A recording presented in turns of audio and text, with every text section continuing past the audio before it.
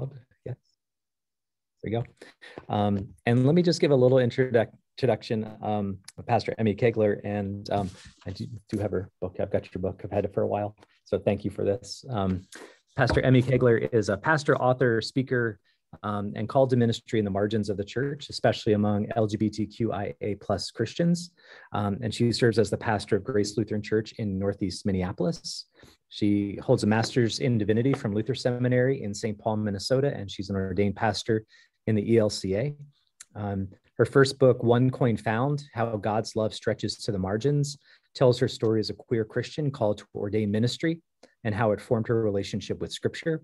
And her second book, this book, All Who Are Weary, Easing the Burden on the Walk with Mental Illness, offers a pastoral and scriptural accompaniment to those facing symptoms and diagnoses of mental illness, along with the families, friends, communities, pastors, and therapists who care for them. And she's a wonderful advocate for both the LGBTQIA community and in mental health. And if you don't follow her online on social media, I encourage you to do so. She posts wonderful stuff, and her website's also a great resource. So, Emmy, thank you so much for taking the time to be with us tonight. Absolutely, and thank you so much for having me. Is my volume okay? Can you all hear me well enough? Okay, I had to rearrange the office this week, so thank you so much. So here's the structure that I want to give for the evening. I have probably a 25-minute-ish, kind of depending on how many tangents I go on, planned presentation with slides for you. And then I want to have open space towards the end, which I think is similar to what you all did with Sarah Lund. And just really, I want to let that open space at the end be open. We can certainly talk about mental illness and mental health in connection with Christian faith and church practices, but I do like to leave that open for other things. And Linda's already lifted up in the chat that maybe we want to talk about the school shooting in Texas and talk about church resources and plans and moving forward in the midst, not moving forward, but moving with action in the midst of that, and how we do preparation and care for people in those spaces. And a little bit of what I've got at the end of my presentation will flow into that. But so I will do about 25 minutes of planned content and then move into some open space. Do I have the capacity to share my screen? It looks like I probably do if I can find the button again. There we are. Just made you co-host, so you should be able to. Thank you. Wonderful. Okay, great. Pop this guy up. Great. So yeah, what I'm going to talk about tonight is to give an overview of some of the topics that I cover in the book, All Who Are Weary, my second book, but I'm pulling out a couple of core topics and expanding on them in different ways. What I'm trying to do there is, if you haven't read the book, give you a taste for what might be in it. And if you have read the book, expand on some of the core topics and take it in a few directions that will still be new information, so that hopefully it's sort of applicable to everyone in the room. I never want to just give a repetition of the book, nor do I want to, expect that you've read it and therefore, leave anybody out. So that's the plan. Excuse me for my hoarse voice as well. I'm going to flip through these slides quickly, but essentially, because Pastor Keith already gave a great introduction, but yeah, just to ground in who I am and how I come to the presentation today. The pronouns that you can use for me are she, her, and hers. I serve as a pastor. I'm an author of 2 books. I also created and still edit the online encyclopedia called the Queer Grace Encyclopedia, which is an online resource for navigating questions around LGBTQIA existences and Christian faith. So you can find that at queergrace.com. And this up on the screen is my wife. She's wearing a t-shirt that says pastor's wife because hardcore devil stomping ninja isn't a job description, which a friend of ours got for us. Not that we talk about the devil stomping too much in our household, but we did think it was pretty funny. And we like to wear it to conferences. She wears it when she's with me in places. And we're also expecting our first child in September. So my wife has been going through all the joys of first pregnancy and all the amazing things that go with that. So a lot of that is what I bring to the table, but also what I bring to the table when I talk about mental illness and mental health is that I come at the conversation from what I sometimes like to call the wrong side of the table. A lot of times Where we want to turn in questions of mental health and mental illness is to people who have doctorates, degrees, who are medically trained, who are trained and licensed as therapists, or even who are coming to the table as the pastoral authority. And I value all those contributions. And therefore, I want to make sure that when I'm speaking, people understand when I talk about mental illness, I talk about it as somebody who lives with it and experiences it. And of course, not that people with degrees and licensures don't also live with it and experience it. But I am not an expert because of research or degrees. And therefore, if you've had encounters with other people who live with mental illness or who work with people who live with mental illness, and what I say today doesn't line up with what they've said, it would be pretty fair to question what I've said, because I'm speaking from that side of my own experience and that lens. I think that both sides of the table are important in the end, or really all sides of the table, because we're all coming together to try to figure out what is mental health, what is mental illness, and how do we care for people or care for ourselves when we're experiencing symptoms that might fall into those categories. So here's a little sketch of what I'm going to do today, just so you know how the flow is going. Introduction, we've already done that. I'm going to talk a little bit about Christian culture and mental illness. Then I want to talk a little bit about community care. Essentially, what does it look like for a church to care for people who are going through a diagnosis of mental illness? And then I want to talk a little bit about boundaries and self-care, because I think those are really essential in either preventing symptoms of mental illness within ourselves, or also how we care for the people around us. And then finally, I have a Q&R at the end. I learned that from Pastor Lenny Duncan.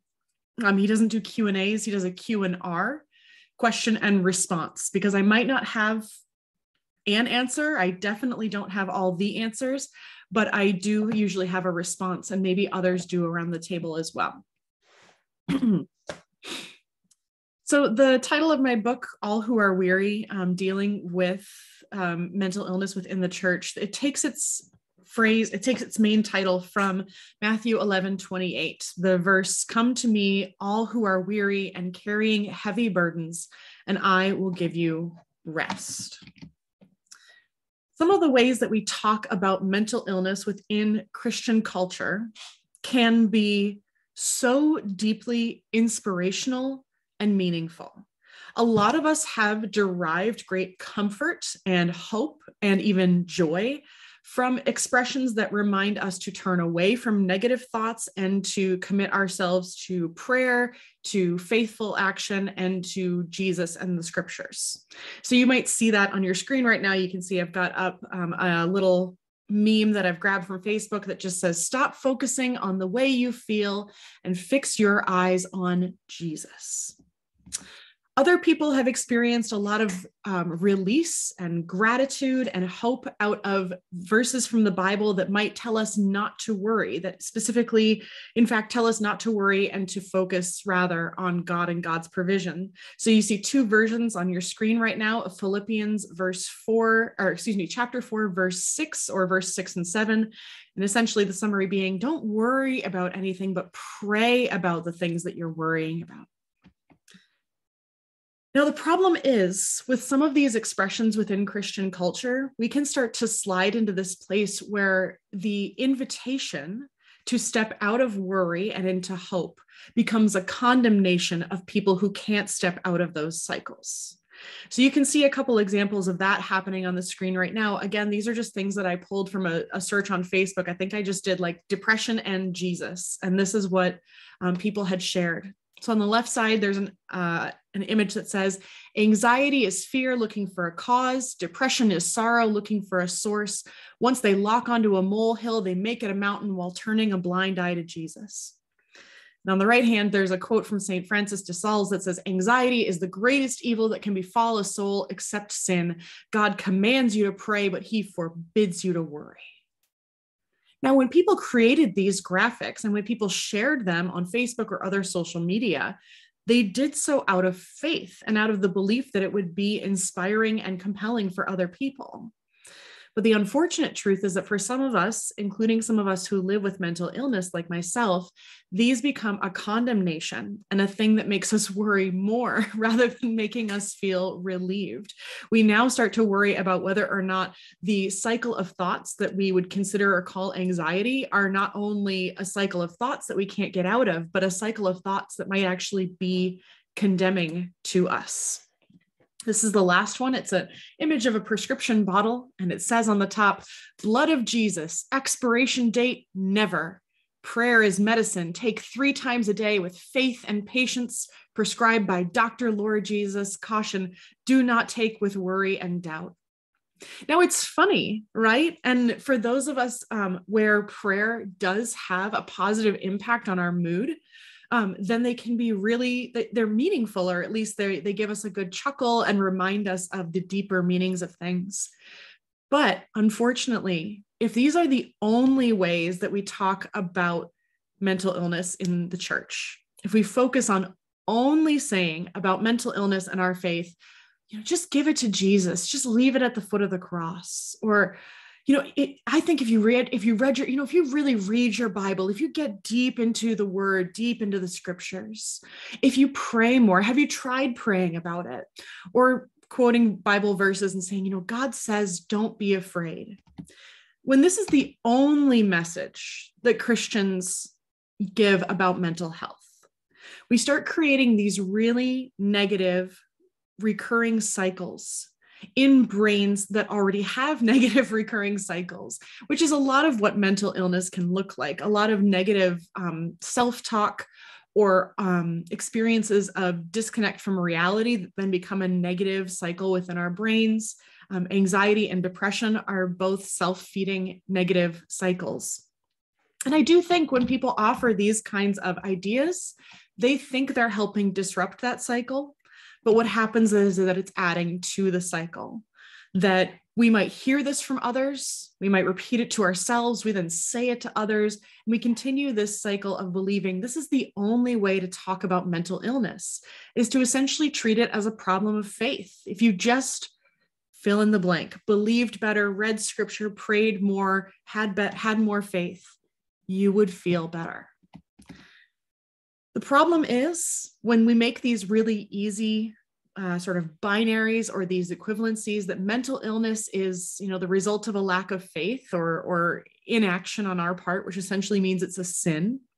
When we treat prayer as essentially and the only cure, when we think of any kind of treatment for mental illness as prayer, when we create that kind of cycle, what happens when someone continues to be sick? Well, that would mean that the prayer failed or their faith failed, right? So that means there's something wrong with them. So that means they need to try harder, or we need to pray more for them, or we need to intervene in their lives in other ways. And that becomes this really, really disruptive and condemning cycle. And it's one of the reasons that people can sometimes not find restoration through faith, because they expect faith to only do one thing, because we've only talked about faith as doing one thing. So the questions that I try to pose in All Who Are Weary, and the questions that I really wrestle with in daily life, is how do we talk about mental illness? And what are the experiences of people living with mental illness? Specifically, is it always and only a sin? Now, there's a lot of different dimensions to that, right? We can talk about mental illness as the fruit of sin, like you did something wrong and now you're depressed or anxious, or you have a break from reality about it. Or the symptoms of it are sinful. If you want to talk about addictions and isms, alcoholism or substance abuse or self-harm, like that's an act of sinfulness. And therefore, the mental illness that causes you to do it is sinful. When we talk about mental illness always and only as a category of sin, when we don't have any other wiggle room for it, when we don't know how to talk about it as, say, a physical component, what happens? We start treating prayer as the only cure. We start treating continued symptoms as a symbol of continued sin. So the question I like to pose in contrast to, is mental illness always and only a sin, is, do our experiences matter? Do our experiences matter? So for example, I take Celexa, 30 milligrams. It's a offshoot of Lexapro. Lexapro is the more common one. Celexa is a slight tweak in the chemical makeup of the drug. I've been on and off it for about 25 years now. Is that right? 23. Okay. Forget how old I am at this point. I've been on and off of it for about 23 years at different times in my life when my brain chemistry just isn't working. And what will happen is I can tell that my brain chemistry and my mood are dipping, that I keep hitting rock bottom more often, or that my lows are just a lot lower than they used to be. And so that's when I usually call up my primary care physician. I've had a psychiatrist a couple times. Right now, everything's just managed by my general practice doc. And I say, I think I need to go back on Celexa. And she says, great, not a problem. I'll write you a prescription, sends it over to Walgreens, et cetera. And what I experience then is that this deep depressing, this slide down into this bad mood becomes less possible. I can still get down into the depths and I still experience a wide variety of emotions, but when I'm having these darker times and then I start taking Celexa, I can't get stuck down there anymore. But that would run counter to the idea that mental illness is a sin, right? Because you can't treat sin with medication. You treat something that's wrong with the body with medication, right? You treat diabetes or heart disease with medication. You treat the pain of a broken leg while it's healing with medication. You treat asthma with medication. So does my experience matter? Does the experience that when I am on Celexa, when I am having those down moods in my life, and I'll be honest, the pandemic has definitely been a down mood, and I'm on Celexa and it stops me from hitting those lower bottoms. Does that matter? Does that matter to my faith? Does that invite me into saying, you know what, maybe this isn't just a sin. Maybe there is something physically wrong with me. Maybe we call it mental illness because it is an illness, just like anything, gosh, we could put just so many different categories on that, right? An illness just like shingles or like the cold or a lot of other categories of like something might need to be done physically to intervene. So the second question that I try to voice when I hear those tapes playing in my head of like, you're sad, and that means that there's something wrong with your faith, or you're anxious, and that means there's something wrong with your faith. The question I also like to ask to counter or to voice sometimes what those lies are sounding like is prayer only meant to cure? Right? Because if the only thing that prayer is supposed to do for us is cure what's wrong, then bam, like it should work. Well, if it doesn't cure, then what's the point? But what are some of the other things that prayer can grant us? Prayer grants us a sense of community, of connection with other people, which is a huge destabilizing force in mental illness, that people living with mental illness often feel very isolated and alone.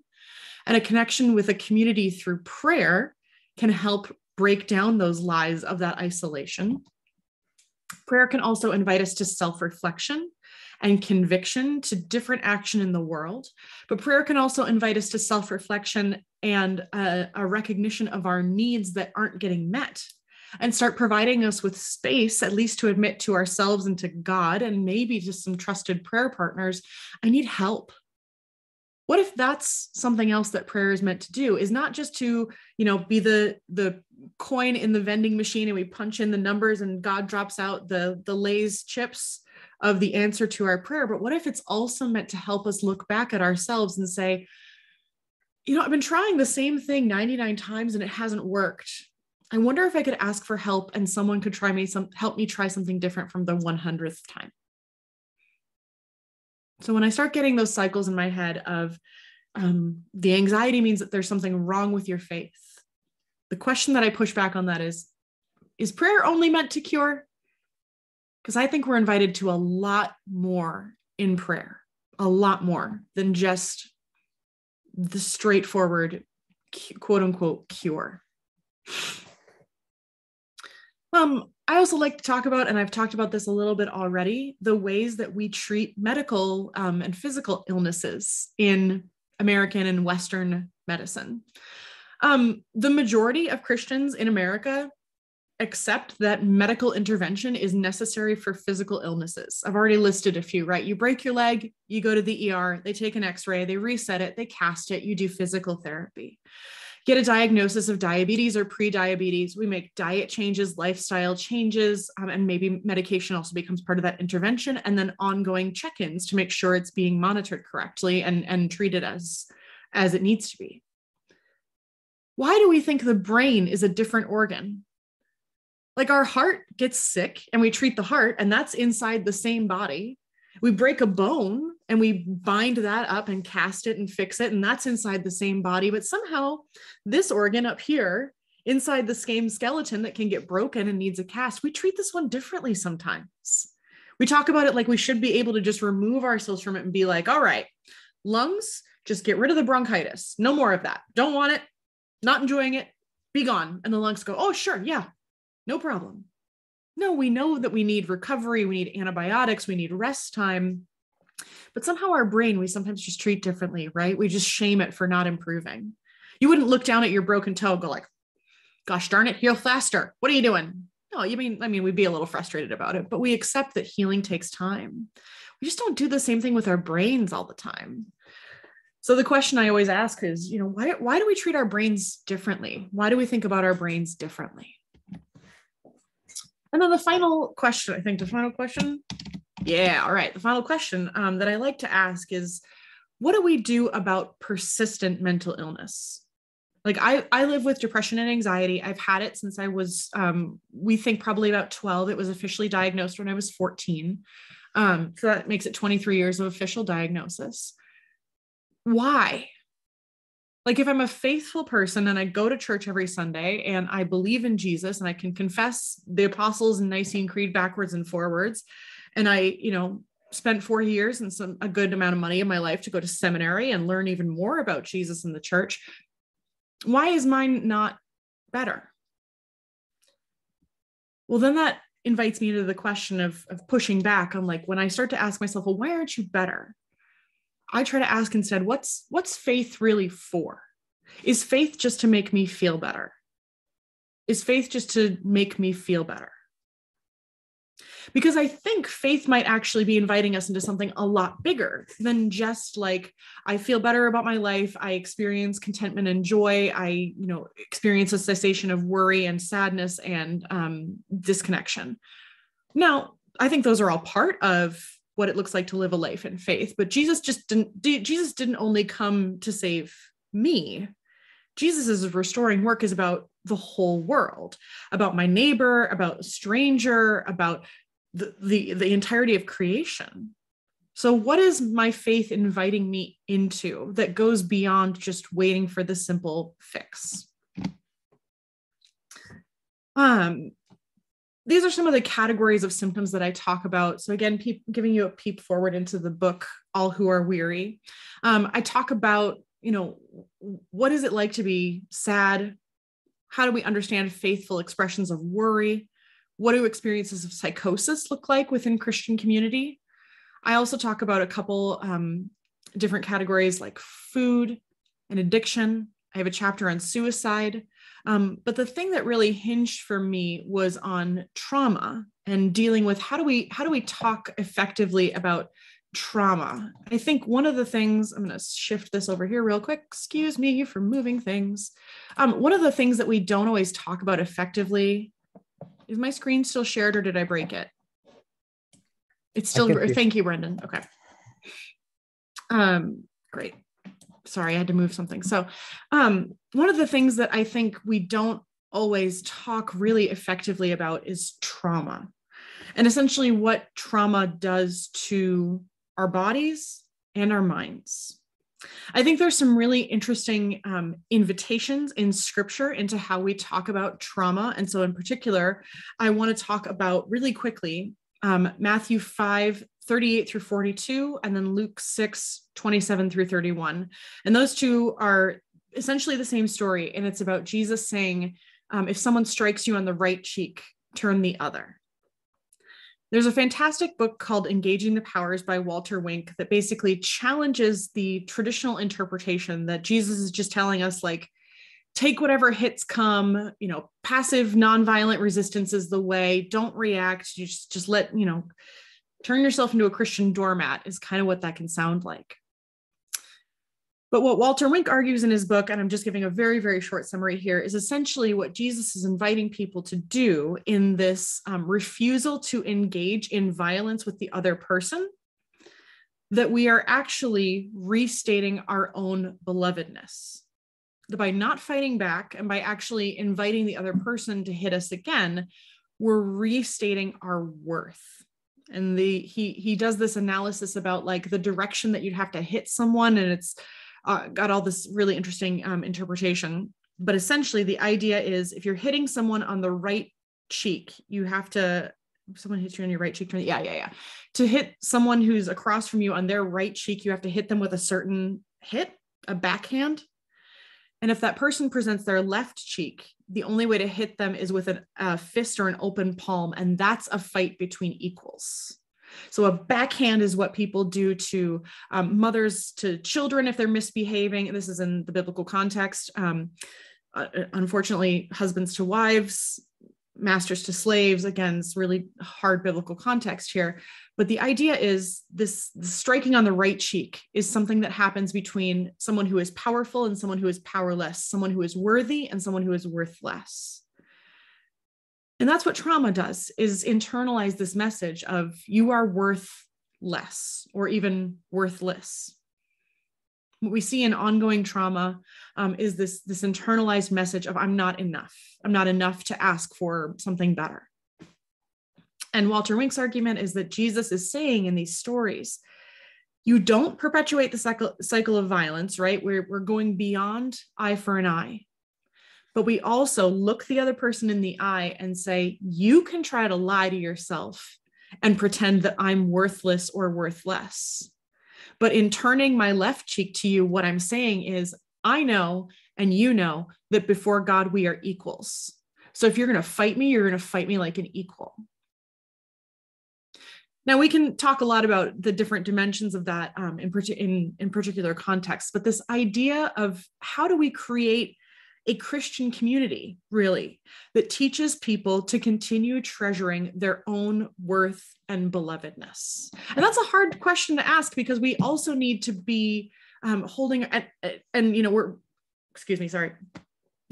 a hard question to ask because when we come into Christian community, one of the things we have to remember is that we've often made mistakes and we need to apologize and be regretful and make amends in the ways that we have sinned.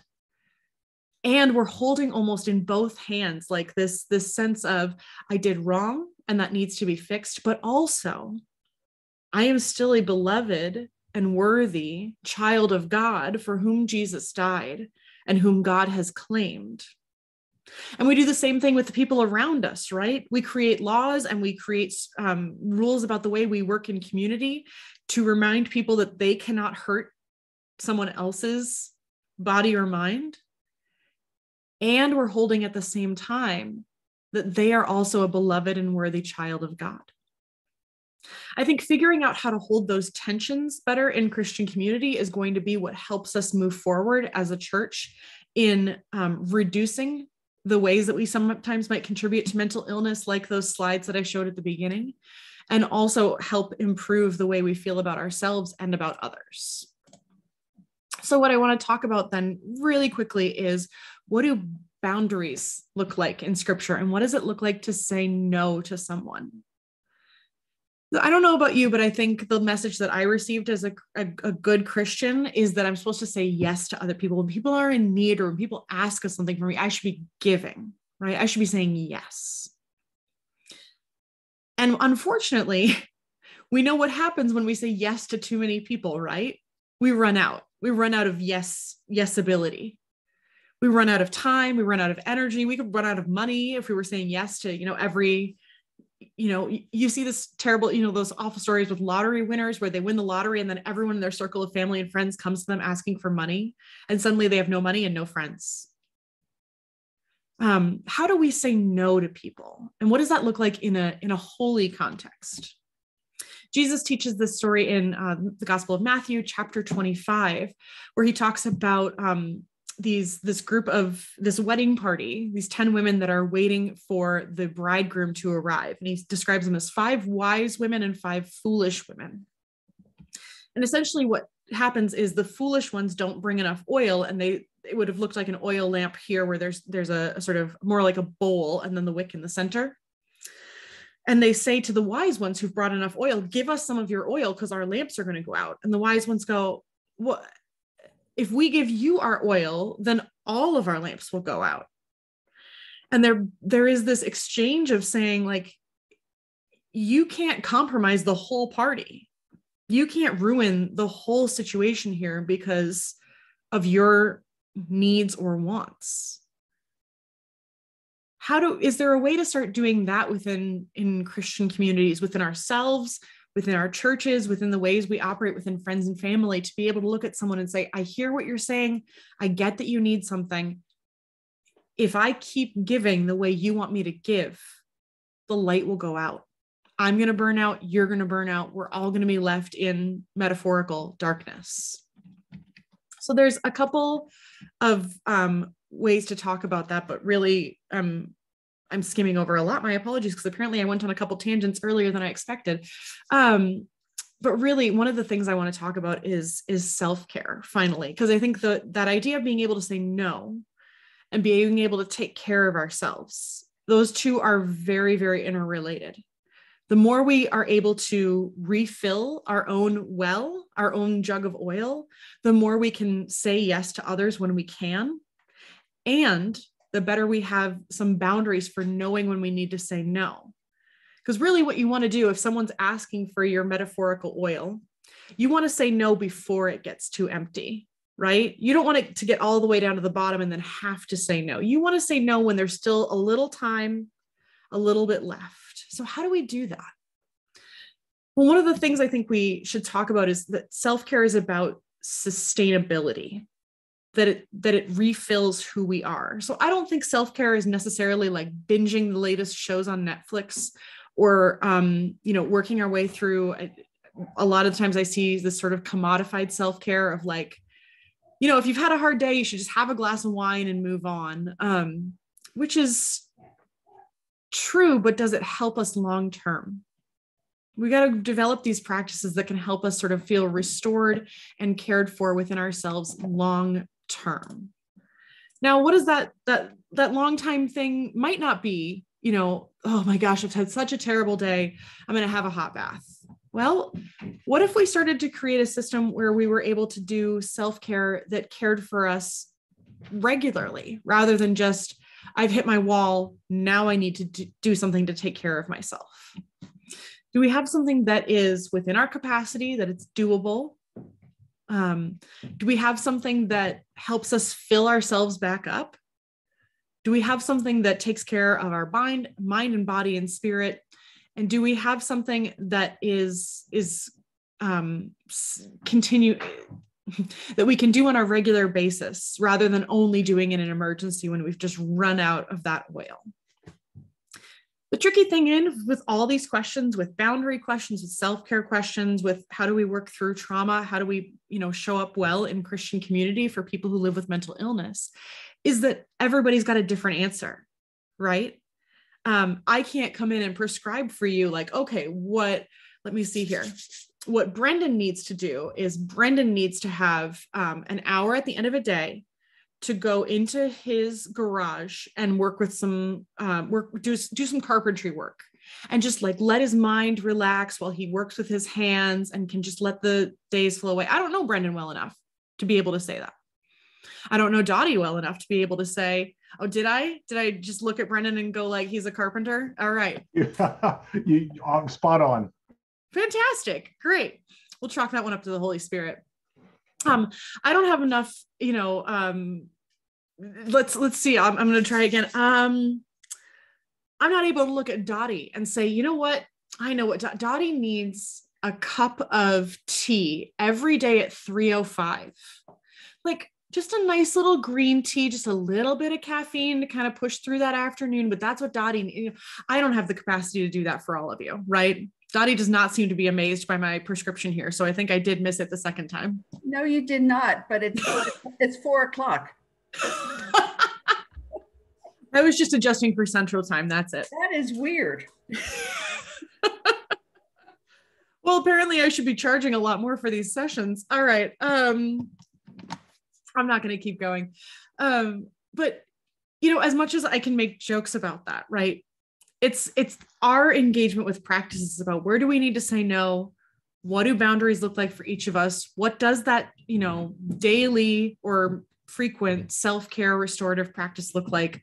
That's a different answer for each of us. And even if I can guess at an answer now, I bet for Dottie and for Brendan, for everybody else in here, what is sustainable and restorative to you right now was probably different 10 or 15 years ago, and probably will be different 10 or 15 years from now. So the tricky thing with all this is that I'm inviting us into this space where we kind of have to know the truth about ourselves and pay attention to what our needs are and what we can do for ourselves and then do for our community. And that's tricky. It'd be nice to just have, you know, someone pop in on a Zoom and be able to tell you exactly what you need, but I can't do that every time. So that's when I talk about mental illness and I talk about that sustainability within communities.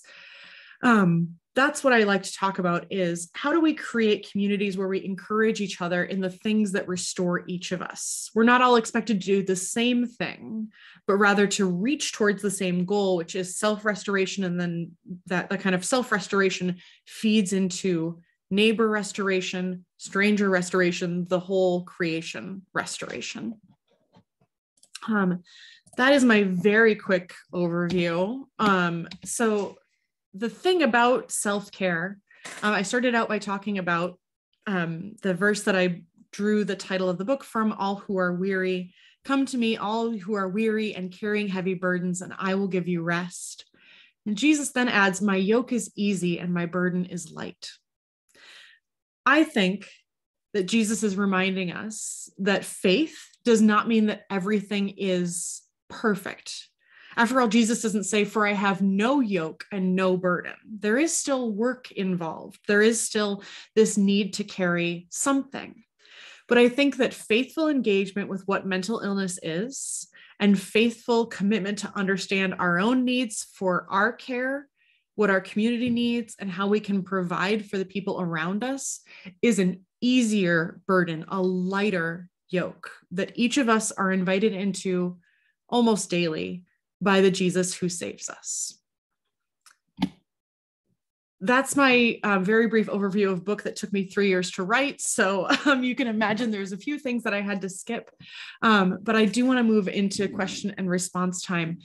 I also want to acknowledge in question and response that A, I talk a lot, and sometimes that means questions don't get answered, or B, I might have said something that in 24 or 48 hours or 5 days from now, you might say, I have a question about that.